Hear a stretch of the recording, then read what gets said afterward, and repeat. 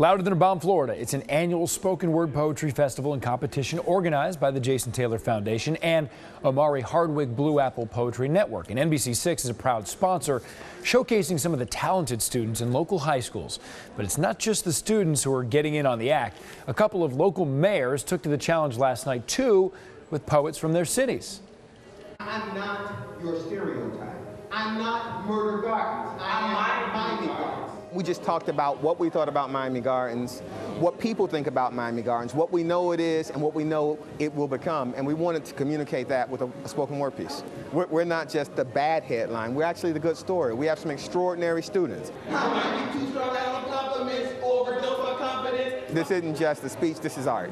And so, and mostly I just didn't want to let him down. Look, he is the professional, I am the amateur. You see, my parents, they neglected me.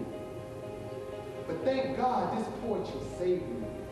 Not oftentimes as the mayor, we have an opportunity to really sit down with our youth and our community, and it was an awesome experience, and I learned a lot. I want to be a visionary for the city.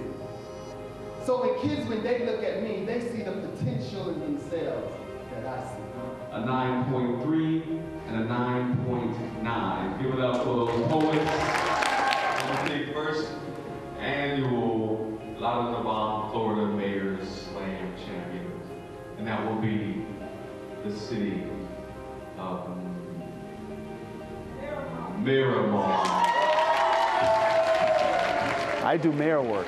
I'm not a poet, but she made it so easy, and I'm so glad that we had an opportunity to share that experience, to represent the city of Miramar and bring home the first trophy of the Mayor Slam.